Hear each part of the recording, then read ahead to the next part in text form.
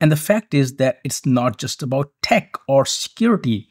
You have to talk about regulations, compliance, even cultural bias comes into play depending on the region you are operating in.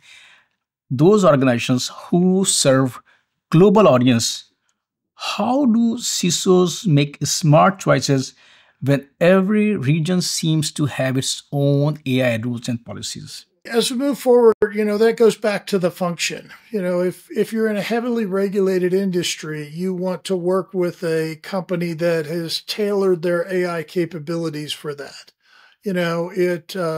If you're going in and you say, I don't want you to train on this data, then the model should not be keeping any of it. It should be, recording using, but it should be temporary.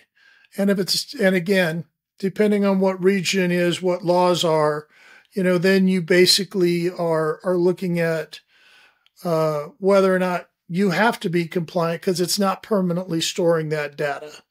I will say here in the United States right now, Colorado probably has the most aggressive AI law, and it's just going into implementation. So they're the first ones to do it. And they've spent a lot of time on impact. So if the AI is making financial decisions or who gets access to school or something like that, those have big impacts. So there's a higher expectation there. And so we want to make sure they're fair. Well, how do you make sure it's fair? You have to be able to audit it. And if you don't design the AI to provide you the why and how it did something, it can't. And a lot of this is if you go in and say, why did you decide to give that person a loan? And we need to be able to say because of their credit score and these 5 factors. And if you go in and say, why did you deny that person a loan? And it said, I can't tell you, it's a magic algorithm, then that's a real problem.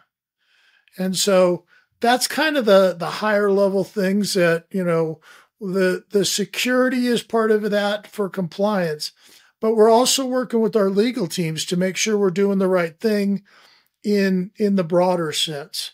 If we're working in Europe, they have an AI law. The EU AI Act is out now. There are some in Asia that already have AI acts out.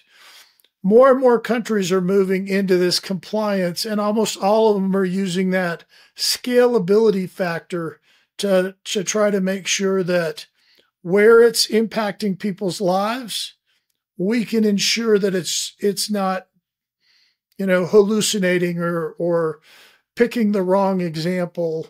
I could tell you early on in not so much AI, but machine learning, one of the factors we found out was it was less likely to hire anybody from an all-girls school because historically that's what the model had said. We don't hire as many women, so not as many women went to all-girls schools. So if we see that factor, we say no. Well, while they were told not to be biased against women, that sub-factor had got into the model. And that's what we need to be able to audit and find out, those kind of weird examples of something going wrong.